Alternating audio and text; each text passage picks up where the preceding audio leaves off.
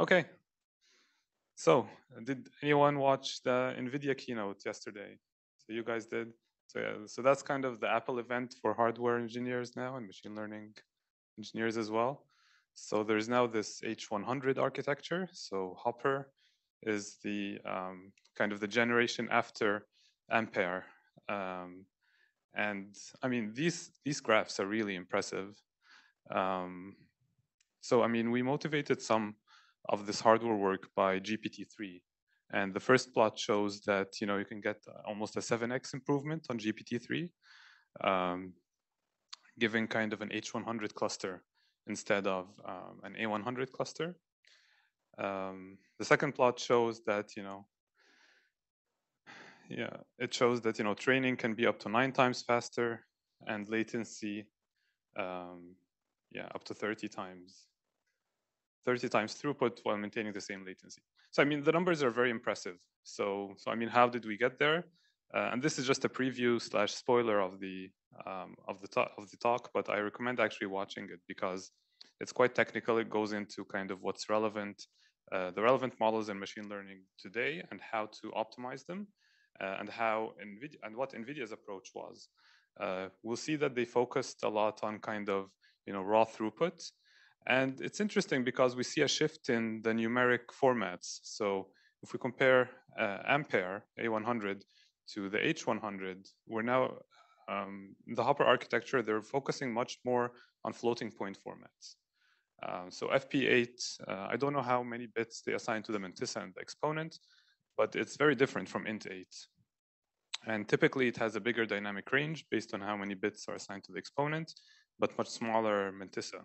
So it's also, you can think of it as a nonlinear kind of quantization because you have an exponent and a mantissa. So the numbers usually on the number line that can be represented by FP8 are no longer kind of equally spaced.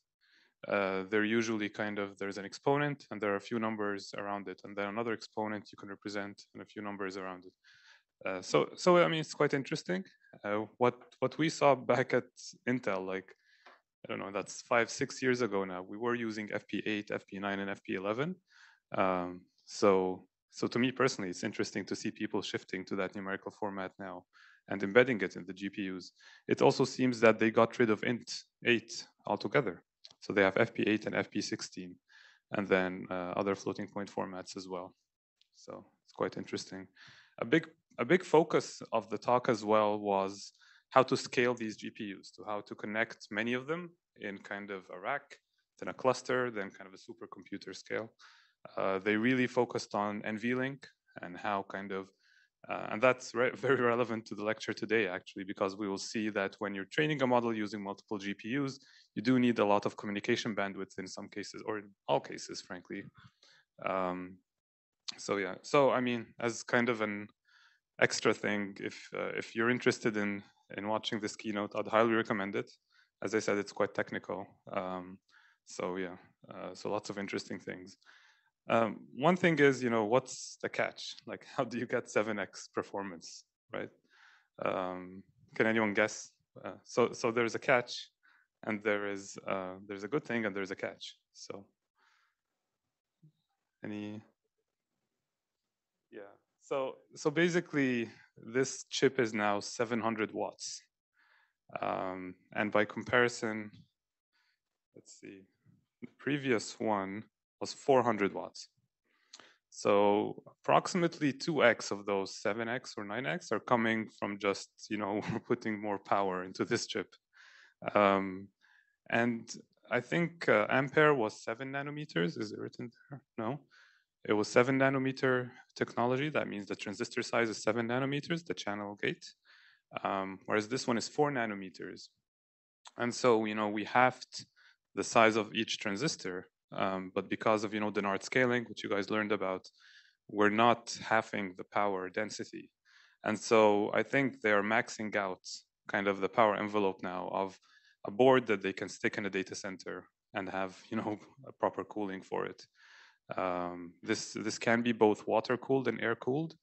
So yeah, so I think that's the catch basically. Other stuff obviously includes, they have now dedicated support for transformers. They have this new numerical format, which could all use less power, but they also needed to double the power to get these performance numbers. Okay, so on to today's lecture. And this is quite an interesting topic, distributed training. So I think many of the techniques that we'll see are quite simple and straightforward, but again, it gets you to think outside of that, single device box. I'm not optimizing one device anymore. I have to think about the whole system. And so we'll be talking a lot about communication between devices. So just a reminder, we're kind of in our last module called ML Systems. We covered kind of pre and post processing and what that means, for the performance over the overall performance of my system. And we talked about Amdahl's law there, and Amdahl's law is the main thing, I think, in pre and post processing. Now we'll talk about distributed training to see how can we actually scale, training to many GPUs. And I'll use the word GPU here, but it's just many devices, and train these very large models. So I mean, what's wrong with training on a single GPU, right? So there are a couple of obvious problems.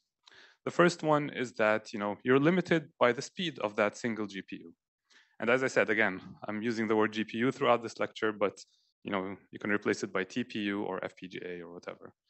So you're limited by kind of the performance of that single GPU. So it depends on how many multiply, accumulate operations I can do per second for a specific workload, right?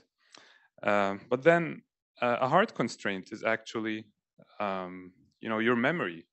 So whatever memory is attached to this chip is limiting you in terms of the size of the model that you can put on that GPU and actually run it. And so what do you have to fit in that memory? You have to fit, the model parameters. And so if the model parameters don't fit, that's it. You can't do it. But during training, you also have to fit, the mini batch of data. You have to fit the forward activations, the backward gradients, and some optimizer states. And so all of these things have to fit based on the mini batch size that you are training for. And so if that doesn't happen, you need to go to multiple GPUs. Or you can't train that model without multiple GPUs. And if your training is too slow, like it will take years, for example, again, you have to go to multiple GPUs to make that work. So these are two kind of very obvious and clear reasons to go to multiple GPUs. And the main motivation, I took that slide from our lecture too, is that deep neural networks are getting much bigger. And so if we wanted to train AlexNet, they actually had to use 2 GPUs at the time to train this effectively, and they split it in an interesting way, which we'll talk about. But now the models are much larger. Where is the 175? So we're in the hundreds of billions of parameters now, as opposed to millions of parameters. So we haven't hit trillion parameters yet. I think Microsoft was working on something that's that big, but we're in the hundreds of billions of parameters. And when you look at GPT-3, why is it so well known and why is it so effective and successful? It's because it's a general language model that kind of uses like, who knows how GPT-3 works actually? Like, just a show of hands, kind of. Okay, so basically what happens is that they took all the text of the internet and they trained next word prediction on this GPT-3 model. And it's a huge model, right? But then if they want to do any language modeling tasks, like next word prediction, that's one task. Code synthesis, for example, writing code for you, that's another task. Question answering, giving it a question and taking an answer, that's another task. You can always train these downstream tasks very easily given this huge embedding model called GPT-3. So if you think of it, text is actually the simplest modality in this case. What if I want to train a general model like this for images? So instead of my tokens being a single word, now they become an image, which is megapixels instead of a few bytes. What if I want to do this for video or speech? So basically, for the different modalities already, you can see that if you want to train a GPT-3-like model, you have to do way more than you're doing now in terms of hardware. So these machine learning researchers are kind of waiting for this next generation of hardware to come that gives you this leap in performance, at least an order or 2 orders of magnitude, to at least correspond to the order of magnitude difference in the size of the data between text and image and speech and other things. And people are already talking about multimodal models. So there is, if you search for Google Pathways, so Jeff Dean at Google is very interested in this multimodal model called Pathways, again, which doesn't just take texts and speech and images, but like all modalities at the same time. And so how to even approach the idea of training these very huge models?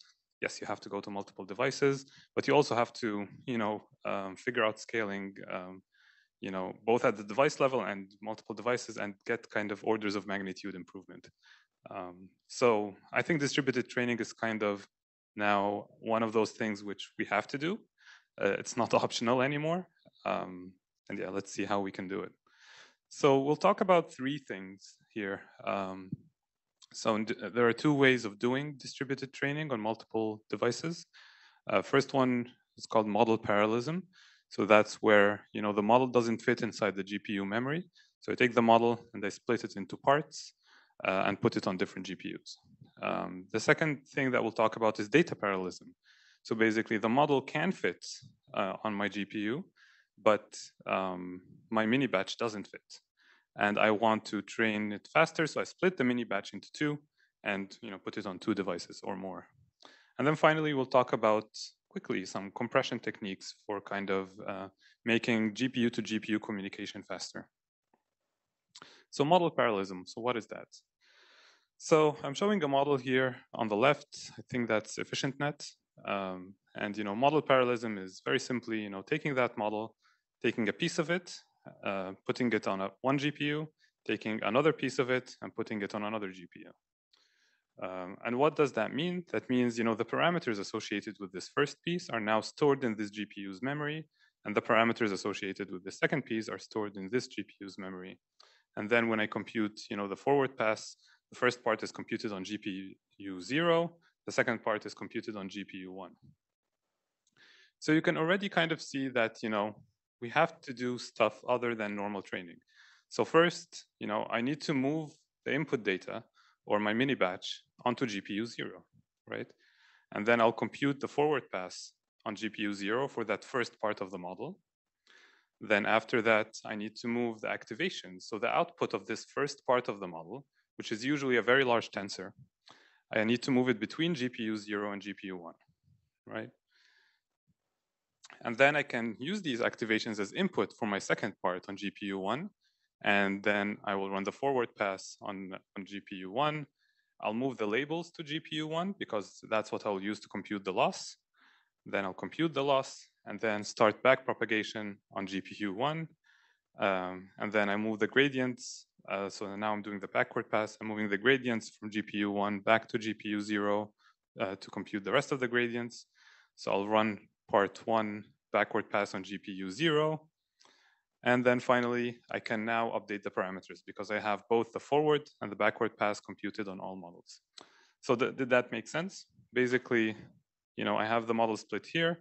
I go forward pass, then copy to GPU 1, then forward pass, and compute loss, backward pass, copy to GPU 0, backward pass.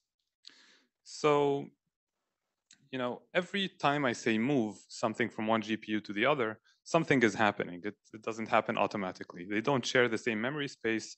They're usually on different chips on my motherboard or whatever it is. And so I have to copy these things somehow.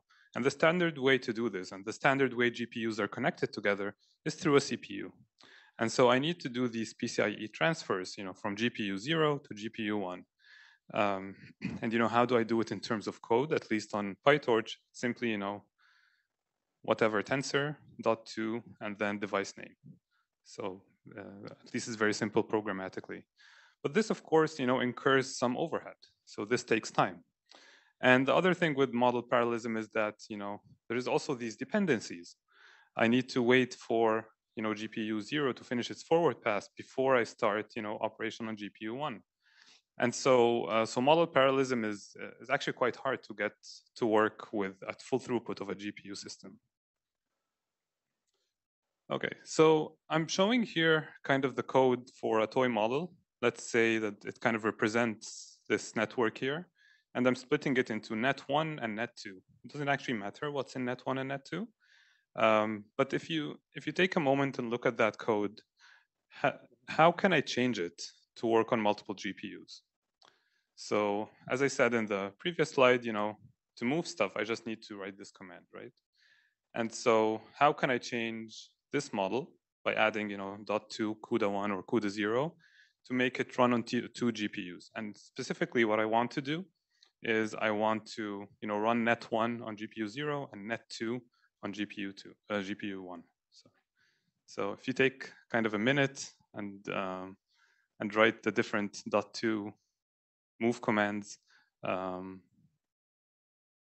to make that work kind of with model parallelism. If you look at that code now, so basically I just need to add those two, CUDA 0, CUDA 1. So I'm just placing the parameters first on the right GPU. And then here I'm moving the input to the first GPU because that's where I'm going to, run that first part of the model. And then I take my intermediate activations. I move them from GPU 0 to GPU 1. And then I can, run the second part of the network, right? So, so yeah, this is the simplest way of doing it. There are libraries that kind of try to encapsulate that a bit more and do it in a bit more implicit way. But that's kind of the easiest way to do it, really, is to write a wrapper on top of your model, split it however you like, and move things between GPUs. One other thing you're trying to do here is balance the runtime between your two devices. And so that's another kind of issue with model parallelism typically, is that your different devices on which you split the models, they should ideally run at approximately the same speed so that you can try to pipeline it well. And yeah, so I mean, to get around the memory issues, sure, you can put a bit of your model on the CPU, but that means that you have all of these overheads of swapping in and out the model and so on. And speaking of that, actually pipelining this is not easy. Because let's see, is there a thingy here? No, but basically there are many data dependencies, and so you have to do forward 0, and then forward 1. No, that's not good.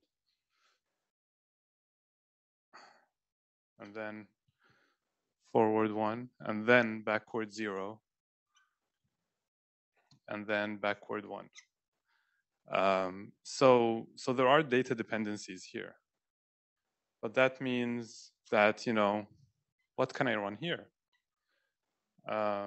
And people have figured out ways. Does that make sense? So that's kind of the timeline of GPU 0, it's executing, that's the timeline of GPU 1. And so ideally, I'll try to fill those empty kind of idle periods with something. And people have figured out ways to do that. But you do have this hard memory dependency between sections of your computation. So basically, people do it by splitting the mini batch in some way, using stale parameters and doing things like that. But yeah, it's not easy to pipeline these systems. So some people split the models in different ways. So this is from kind of the original AlexNet paper, where each layer was split into 2 parts. And what that means, so basically they used groups for that. So they had they had a grouped convolution with group size equals 2, and they ran each group on a different GPU.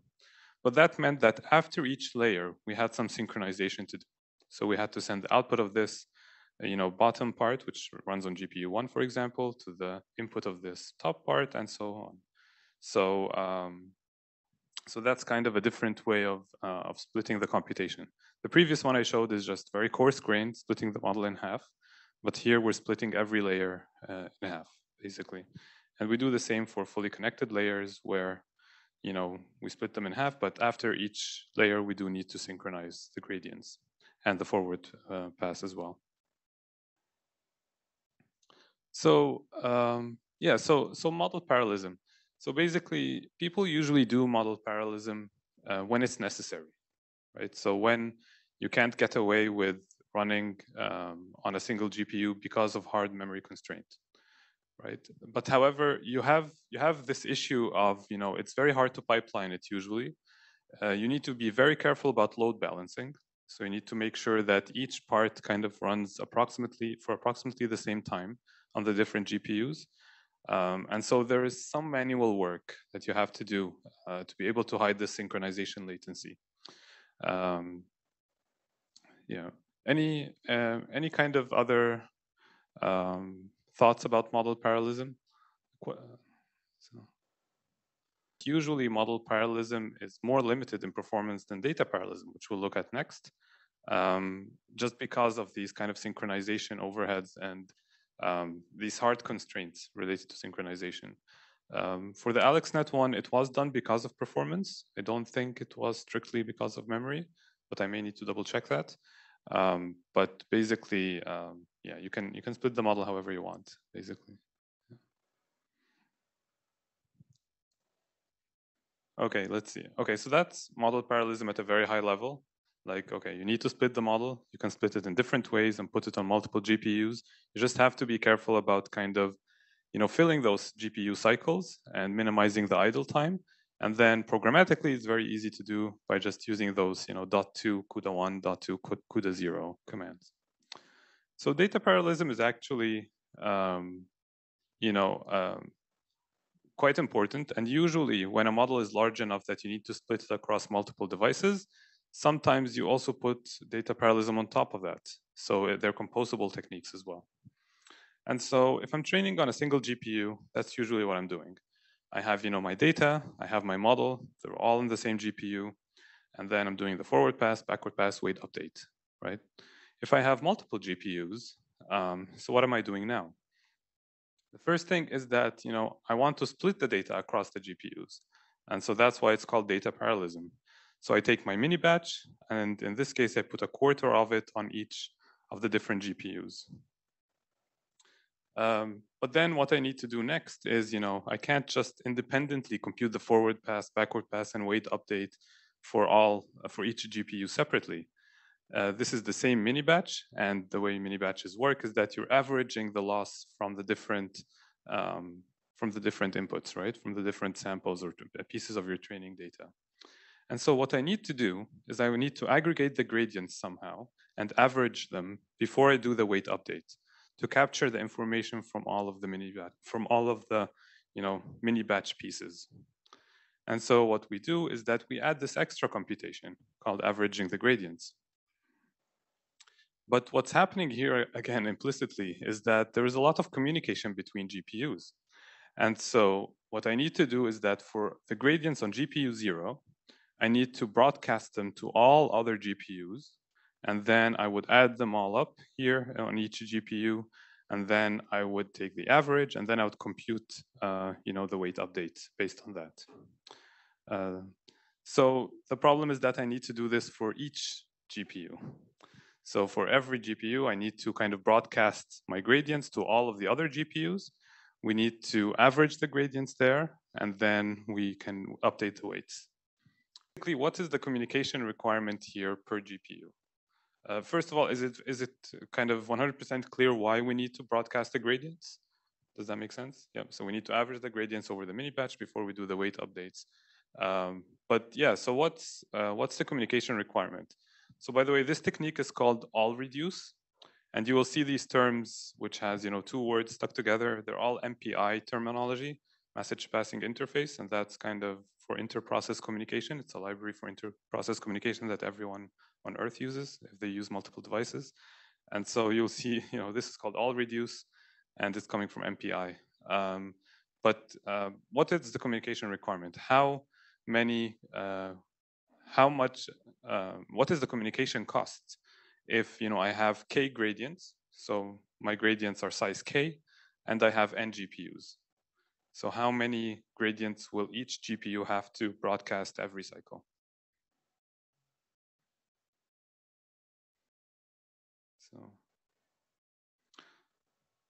So for example, GPU 0 has to broadcast its k gradients to 3 other GPUs. So if I have n GPUs, What is kind of the general formula here?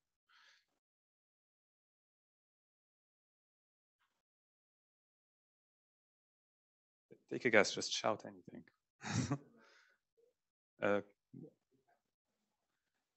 K times n minus 1. N times k minus 1. N times n minus 1. Is that per GPU or is that total? Oh no, we're talking about per GPU. So it would be,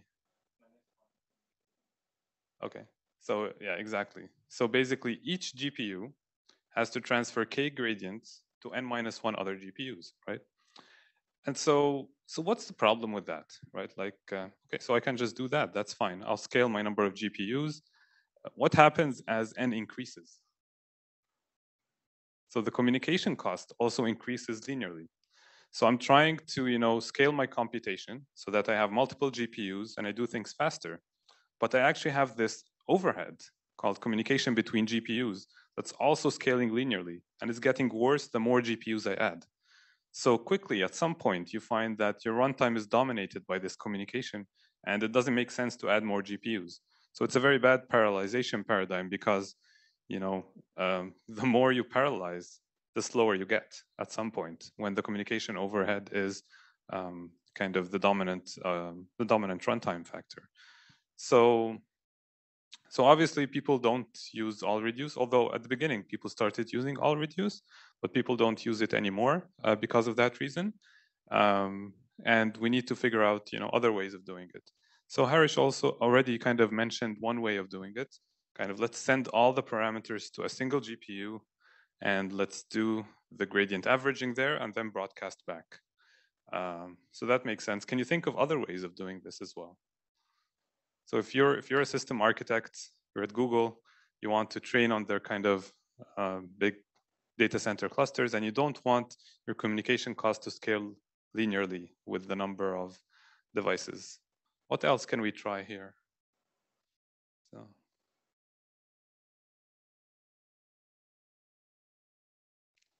I mean, let's work off of Harish's suggestion, for example. What if we have, one, let's call it server, a parameter server, where we average all the parameters there, and then we broadcast it back to kind of the workers or the GPUs that are computing, my model.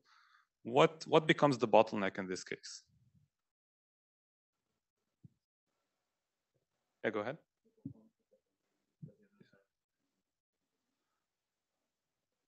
Okay, so the performance of your parameter server essentially becomes, the bottleneck.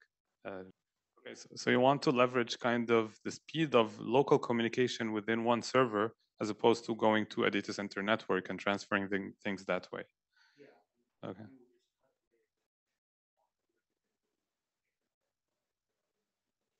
I see. So basically, this is one way that people do things. So I've seen papers doing hierarchical kind of data parallelism. So you would kind of reduce the gradients within a pod, and then you would broadcast those averaged gradients out. You can also combine it with model parallelism, which I think is what you're kind of getting at. But yeah, that's a great point. So doing it hierarchically based on the data center architecture, that's also a great way. We'll actually not cover that in the slides, but there are papers. Yeah. So basically, I mean, these are all great answers. And that's what we do. So now we have our 4 GPUs here. Instead of having this all-to-all communication after each forward pass, or each backward pass rather, then we will have this thing called a parameter server. So once we finish, and we, just for terminology, we'll call these GPUs workers, and we'll call that GPU server or parameter server.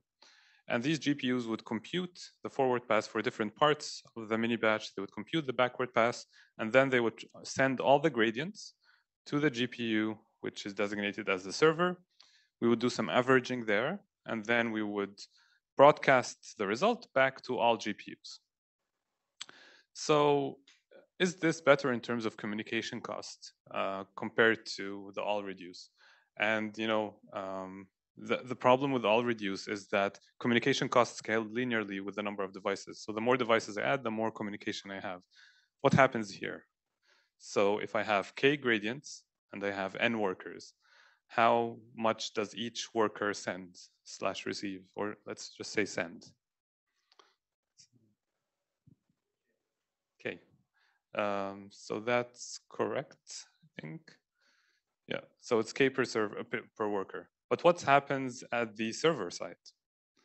So at the server side, I still have that problem because now I've added all of that communication cost at my server. So my server has to receive kn gradients per forward pass or per mini batch. And so I still have that linear scaling problem. So the more workers I add, the more communication I have at the server side. And so that will quickly become the bottleneck, and I can't scale it any further. So how do I fix that? So sorry? Use multiple servers. Yeah, so it is as simple as that. So people use multiple servers for that. And so now what is my communication cost?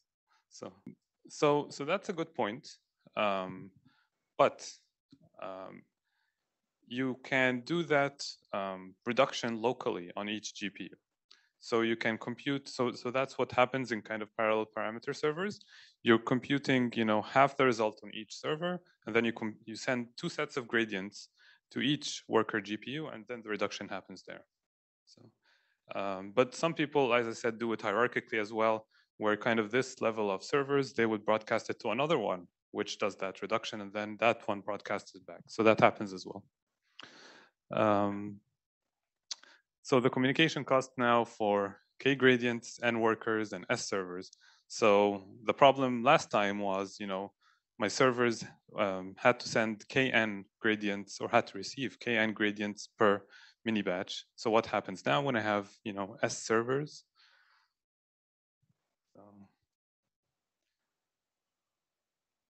So basically I'm dividing by S, right? I think there is a factor of 2 in there somewhere, but at a high level, we're just dividing by S. So each server is now responsible for 1 over S of all of the gradients. And so this scales quite nicely. Typically, I think Google uses this a lot, at least historically. They came up with it and they used it for all of their large models. And the idea is, you have these parameter servers and whenever you run into a communication bottleneck, you add one more server and you use that for reduction and so on. But the problem here is that, you still have a linear scaling. It's not with N anymore, which is good because you can scale the number of workers. But then whenever you scale N, you also need to scale S to keep that ratio at a good level. And so the problem now is that, I kind of have this overhead of adding these parameter servers to begin with. So I have these servers that are just waiting for the gradients to average them and send them back. And so this is not, the ideal way. The ideal way is that I wouldn't have overhead here, and I would have scaling that's independent of the number of GPUs, right? So can I achieve that? Do you think there's a way to do that?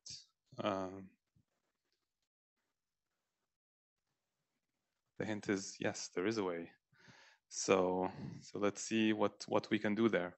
So I mean, the one nice thing about deep learning is that we are not reinventing, but rediscovering many methods that existed already before. So this is an example of something that was used in HPC applications for a long time. Usually it was multiple CPUs, not GPUs, and things like weather simulations and stuff. But still, this thing called ring all reduce. So that existed and predates, deep learning by a long time. And the idea is that what we want to achieve is this all reduce operation, right? So we have gradients on 4 GPUs. The gradients are A, B, C, and D.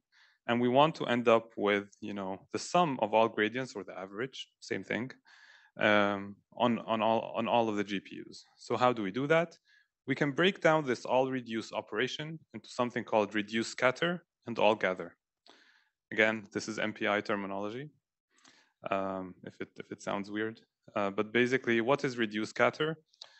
I'm breaking each tensor or each vector, each array on each GPU into n chunks, where n is the number of GPUs, right? And then now each of my GPUs, each of my worker GPUs is responsible for computing a partial sum for part of that array. That is reduce scatter, right? So I'm breaking the arrays into pieces, And then I'm saying each GPU is responsible for a piece of that array. And then now I end up with these GPUs having, a piece of the result essentially.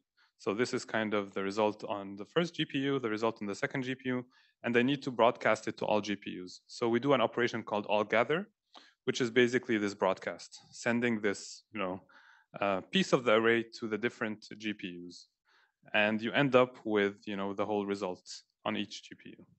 Does that make sense? So basically, we're decomposing this addition operation or averaging, it's the same thing, into different parts. Each part is each array is broken down into n parts, where n is the number of GPUs. Each GPU is now responsible for aggregating the different parts for that piece of the array, and then we broadcast that. So, reduce scatter is the part where we compute the sum, and then all gather is just we broadcast that partial sum to all of the GPUs. And if this is confusing, we'll go through it kind of step by step.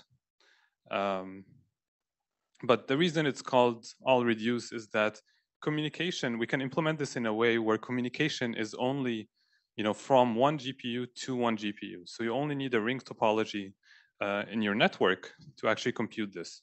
So to compute this, reduce scatter and all gather, you actually only need to ever receive and send data from one GPU next to you.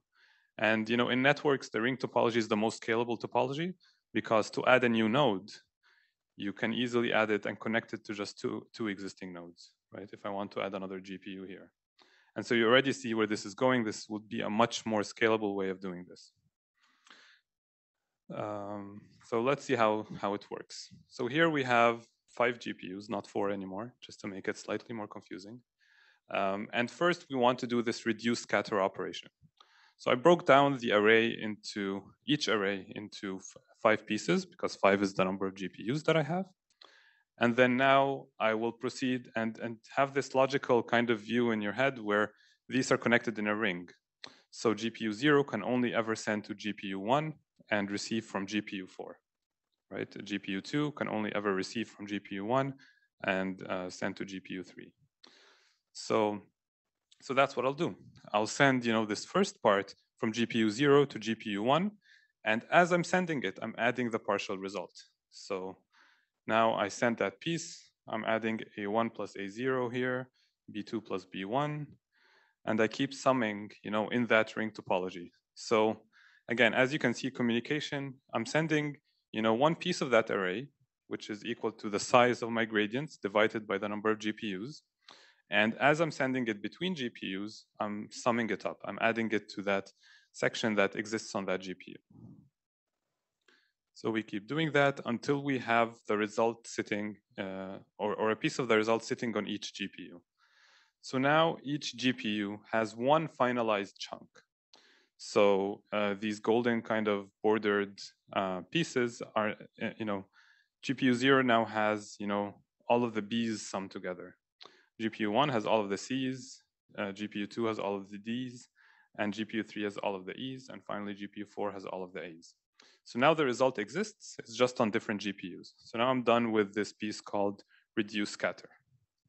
Does that make sense so far? Nods, yes.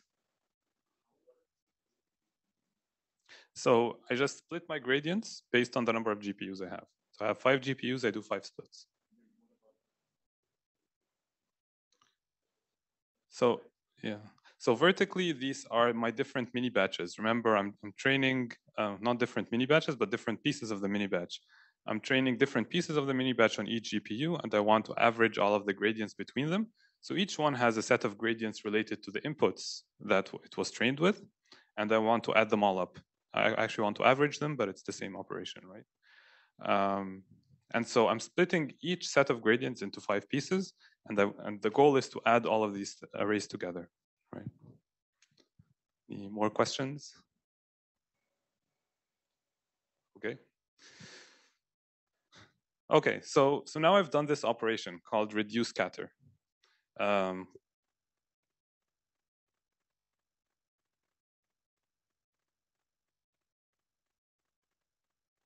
piece of the result. And what I want to do next is this all gather operation, where I send those pieces of results to all of the other GPUs. So let's do that. So now we're doing all gather. So again, this is connected in a ring topology. Every GPU can only send to the CPU, the GPU next to it, and receive from the GPU before it. And so it's the same idea. So we will just broadcast, and this time we will not be adding anything on the GPU.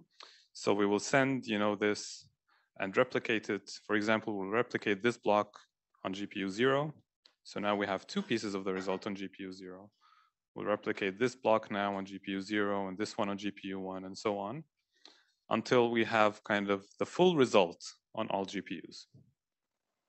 So now all GPUs have finalized partial sums. So they're simply added together to compute the average gradient.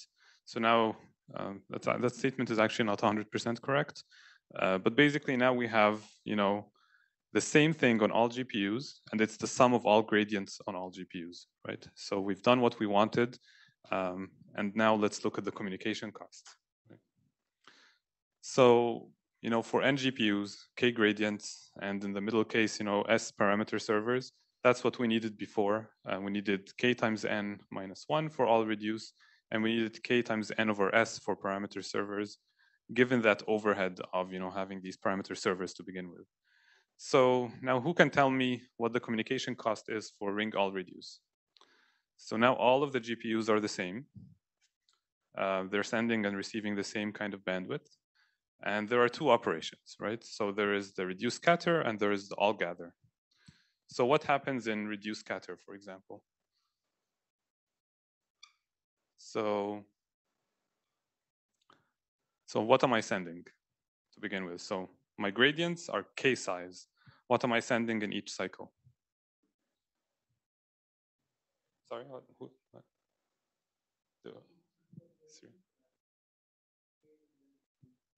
Correct. So k divided by n. And how many times am I sending it? Right. So I'm sending that, is it n times or is it slightly less? So it's so I mean it's n minus 1, exactly. So I need to do that for reduce scatter, right? And so what do I need to do for all gather? So I'm sorry?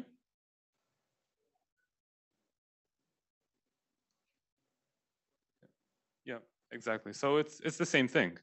So if I, both of them, I'll just put a factor of 2.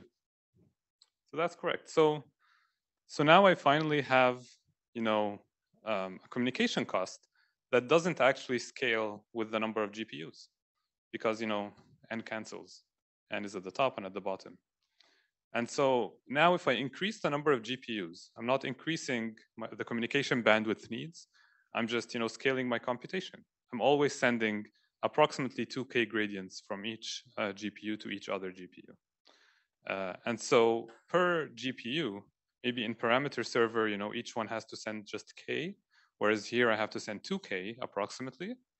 But this is a much more scalable technique, basically, and it requires only this ring topology to work well. So this is what most people use actually now. And has anyone heard of Horovod training library? So that's how it's implemented there as well. I believe the first people to work on this were Baidu, actually. And then Horovod took their library, which was a fork of TensorFlow, and they kind of polished it and made it work with NVIDIA's, it's called NCCL, NVIDIA Compute something library. And so many people now use Horovod in industry. Everyone uses Horovod. Horovod is a library written by Uber Labs, actually, to train large models. Okay, any questions about ring all reduce? So, yeah.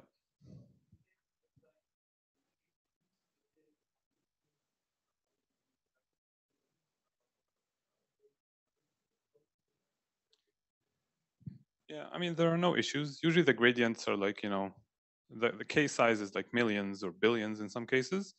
And, your number of GPUs are usually a couple of orders, well, like 6 orders of magnitude less than that. So it's easy to divide it, you know, 1 million parameters over 8 GPUs or something. It's not an issue usually. Okay, and I mean, so far we talked about, you know, the data parallel training, and we talked about something called synchronous data parallel training. And what that means is that, you know, we are trying to mimic the training on a single node. We're taking all the parameters, we're averaging them before we run the next forward pass. But there's something called asynchronous SGD as well, or asynchronous training.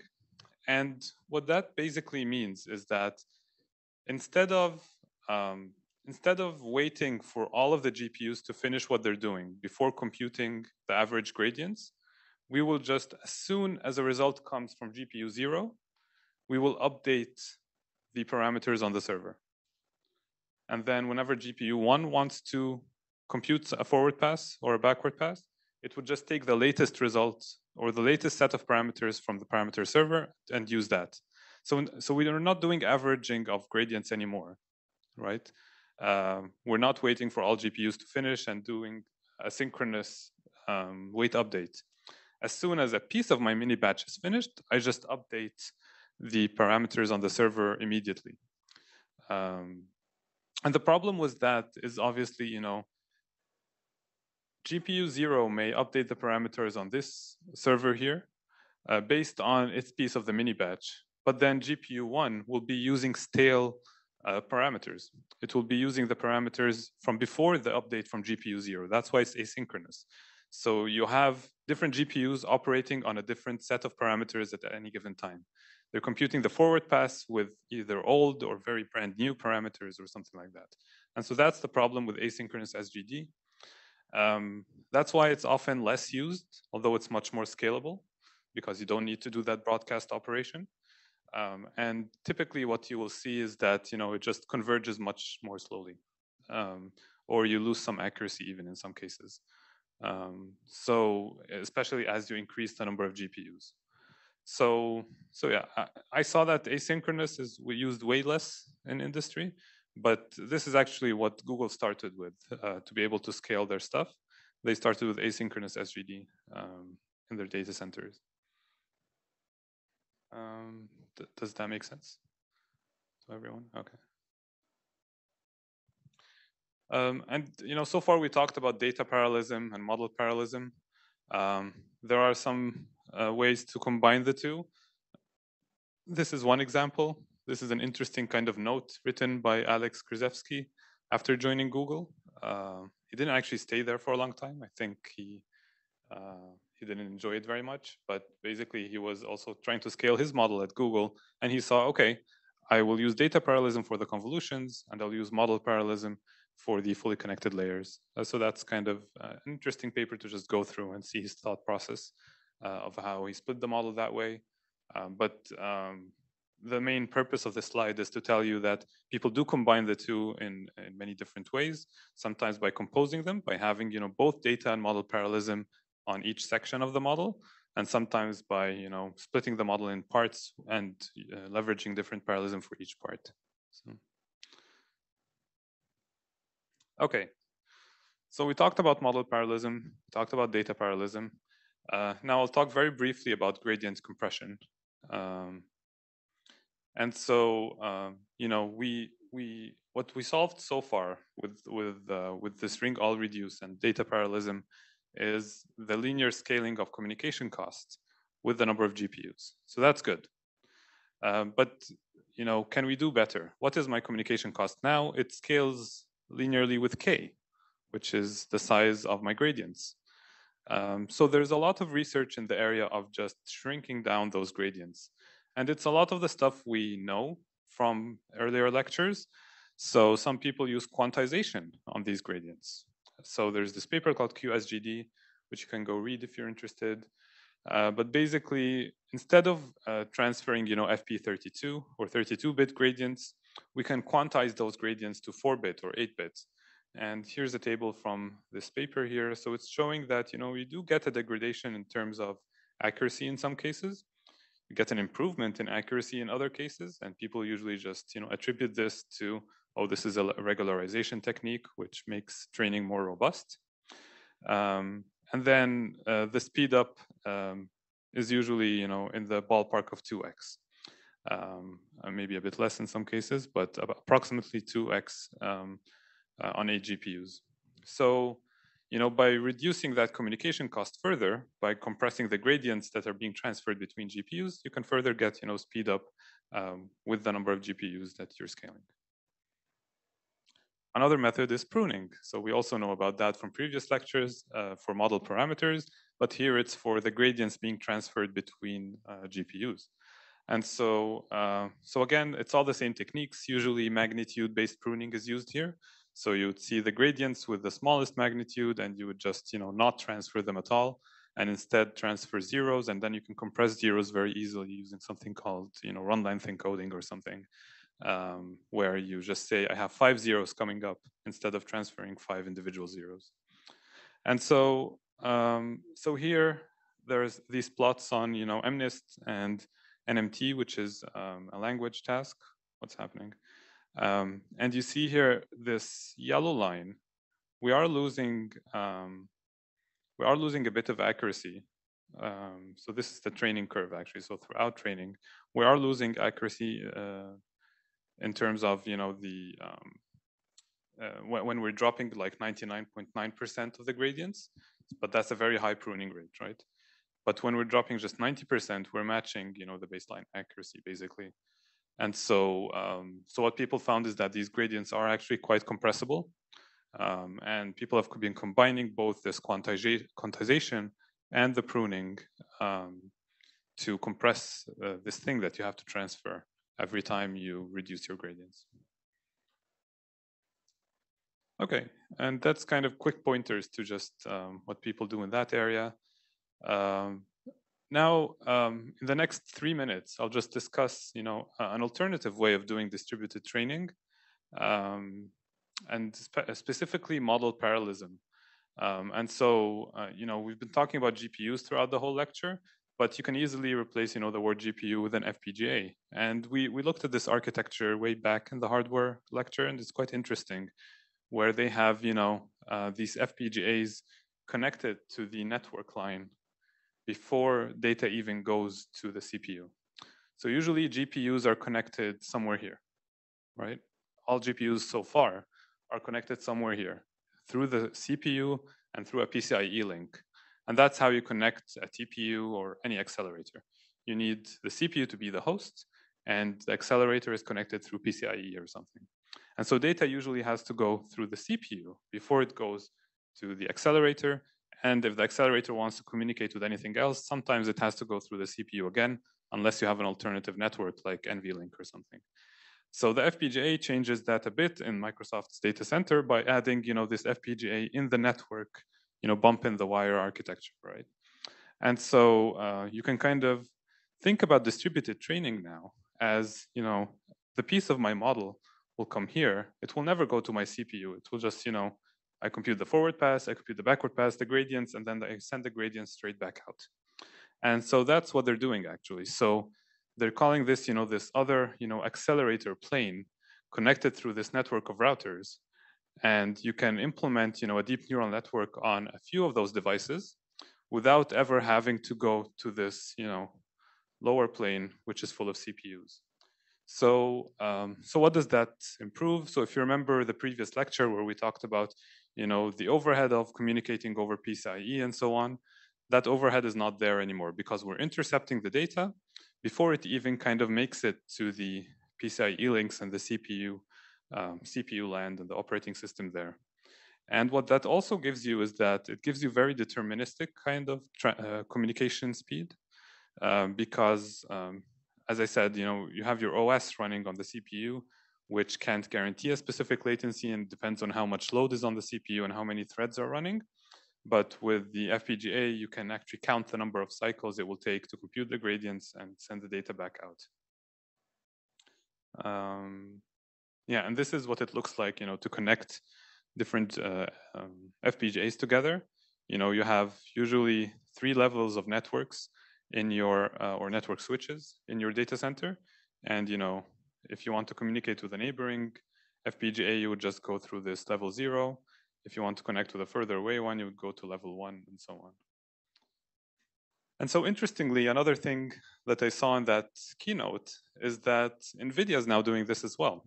They also realized that going through the CPU is always going to be a bottleneck for distributed workloads. So even if you're not using NVLink, you'll see that now NVIDIA offers this, instead of this traditional model, like I said, where you have, your network interface card. They call it Connect X7 because that's something they sell, I think.